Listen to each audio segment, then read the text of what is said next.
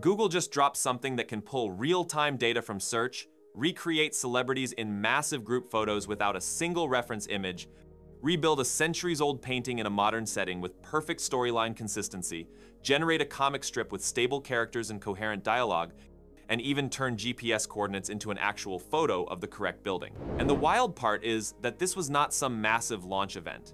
It landed out of nowhere, and the first reactions were basically, "Hold on, this looks like AGI level reasoning inside an image model." They call it Nano Banana Pro, or officially Gemini 3 Pro Image, and it is the biggest jump in image generation we have seen since the entire field started. So let's talk about it. Alright, so the first moment that made people stop was that wild remake of William Hogarth's A Rake's Progress, but set in 2025. The original paintings from the 18th century chart a young man's rise and fall, and Nano Banana Pro managed to recreate that same storytelling energy with a ridiculous amount of modern detail. You see the guy getting rich through Dogecoin, Monster Energy cans everywhere, an old Deliveroo job, therapeutic ketamine ads, NFT phases, life extension experiments, a gig economy, prison, OnlyFans burnout, a megacorp eviction notice, and finally a dopamine ward as the modern version of the madhouse.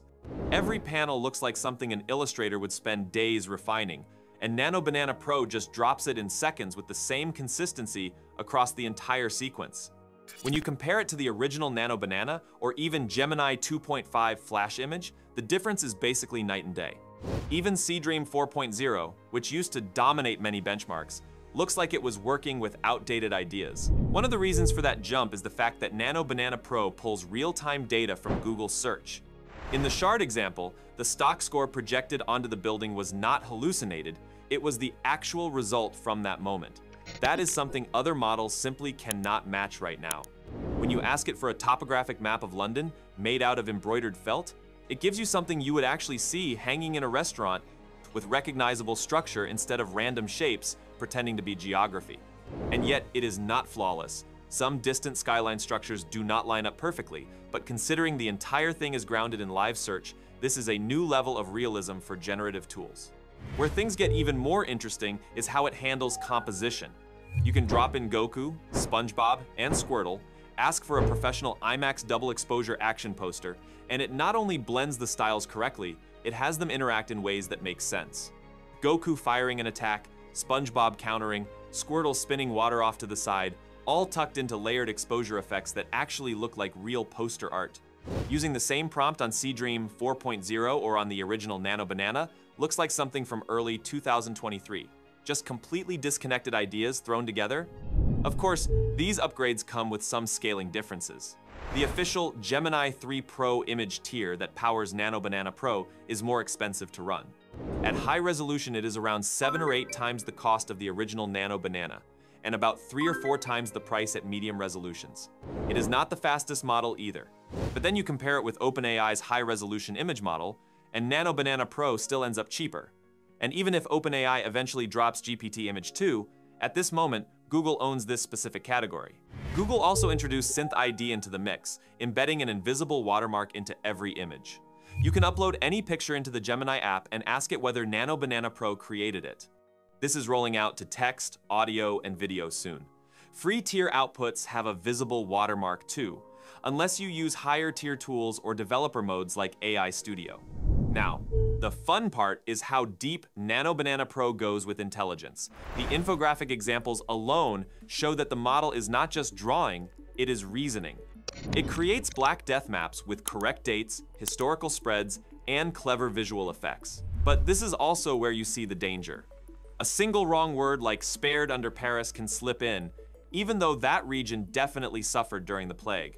And since the other 99% of the image is so good, people might not double-check the final details. The closer these models get to perfection, the easier it is for users to be misled by tiny inaccuracies. Another point that really shows the leap is spatial awareness. If you drop a hedgehog photo and ask Nano Banana Pro to place it into a picture of a cottage doorway with matching lighting and a man looking down at it, it positions the animal almost exactly how you would mentally place it. The original Nano Banana from just a few months ago did something that barely resembled the scene. Even Seedream lands somewhere in between, decent but not quite right. Nano Banana Pro feels like it understands physical space instead of just pattern matching shapes. The comic strip example takes it even further. Give it a mouse character you created years ago in Midjourney, and tell it to generate a 4-panel comic with a turtle, consistent personalities, speech bubbles, and a punchline, and it just does it. The mouse keeps the satchel, the vibe stays the same, the turtle stays grumpy, the slang stays consistent across panels. Then you continue with a new prompt asking for a second story but on a medieval galleon, and the personalities stay intact. Sure, a hat might disappear in one panel or a few arrows shift around, but it is functioning as if it understands continuity on a higher level. Google also showed that yes, cloning multiple characters in one frame works extremely well. Up to 14 reference photos can be merged into one complex scene while preserving each person's identity from different angles. This is something only professional studios could do before. What really separates Nano Banana Pro though is the amount of control it gives you. You can adjust camera angles, depth of field, lighting conditions, and color grading in ways that used to require full photography workflows. You can swap outfits across scenes, redesign layouts, change day to night, manipulate bokeh, brighten shadows, and keep the entire scene consistent. It even supports 2K and 4K resolutions, with proper aspect ratios ranging from ultra-wide cinematic to square. And for editing, the new localized refinement tools mean you can draw over a photo and force the model to add specific details exactly where you marked them. You can change a girl's photo by adding a cowboy hat, a guitar, a cat on the table, and it will even adjust the reflection of the new guitar on the table surface, even if you did not circle the reflection zone itself. One of the wildest demos is how well it handles real-world data. You can upload a Google Analytics screenshot and tell it to inflate your clicks to 90,000 and impressions to 1.2 million, and also update the graph to match the new numbers. The model changes the axis, updates the curve, and keeps the layout perfectly aligned. None of the older models could touch that. It even turns tables of benchmark numbers into graphs, perfectly matching categories like MMLU Pro, GPQA Diamond, reasoning scores, agentic tool use scores, and keeping colors and labels accurate. This is not pattern guessing, this is understanding the underlying numerical structure. Then you get into the medical scan example. 4 different lesion markers, and Nano Banana Pro detected almost all of them correctly, even though the previous models completely missed the locations or hallucinated patterns. It still makes occasional mistakes, like marking an extra spot, but the accuracy jump is real. For fictional characters, it identifies outfits from ReZero or Demon Slayer or South Park or Snow White with a level of precision that previous models simply could not achieve. And when you mix extremely rare species like the Sri Lanka slender loris, it knows the general family but still misses details. That part is not solved yet, but every other model fails harder. And it still cannot get clock times right. You can ask for 11, 15 in a wine glass filled to the top. It fills the wine glass, but the clock lands on some random time again. This weakness shows up in every model, so it is probably a deeper limitation of how transformers treat numbers and rotation. Where Nano Banana Pro really flexes is world grounding. You can paste coordinates from Hong Kong, and it generates the correct building, the skyline behind it, the specific street layout, and even the atmosphere of the district you pointed at.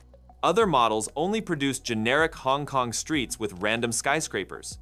And when you upload a floor plan, it produces interior designs with correct placement of every wall, door, piano, angle, and lighting. When you upload a photo of an apartment, it produces a 2D floor plan that matches the layout almost exactly. Again, older models cannot even start correctly. Then you drop in a Gundam and ask it to disassemble it into parts. Nano Banana Pro lays out wings, armor, stickers, joints, and it is recognizable. Same Gundam, same components. And when you ask for a model sheet with front, back, and side views, it gets the 2 swords on the back correct, something earlier models missed almost every time. Alright, that is where we will wrap it. Tell me in the comments what you think Google is really aiming for with this jump. Make sure you are subscribed and hit like if this helped. Thanks for watching, and I will catch you in the next one.